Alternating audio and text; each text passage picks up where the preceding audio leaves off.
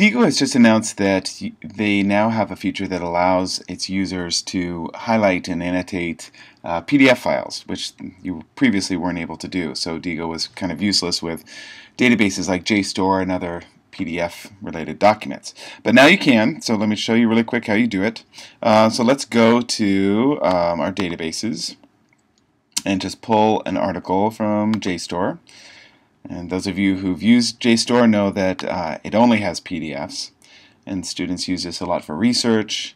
So let's just type in global warming as our search, grab the first article here, and get the PDF.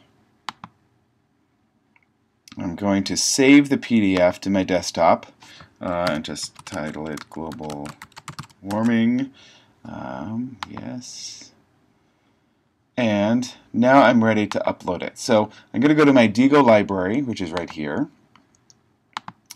And you'll see here there's this new feature here on my Diigo homepage. This is where I save all my annotations for my online reading.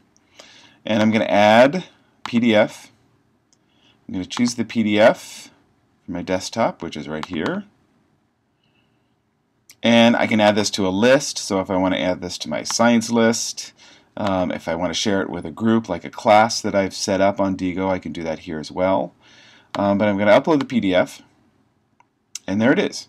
So when I open it through Diigo, this is how I can start to annotate the page. That's a weird view of it. There we go. And so you'll see at the top here all the sort of features for Diigo that will allow you to view the annotations. But the annotation feature, or the highlighting feature, is here. So I can select my color of highlighting. I can go down and select the highlighting tool. And so when I find the passage that I want to highlight, I just highlight it here. I can add a note to this. And just say, save that, and save it.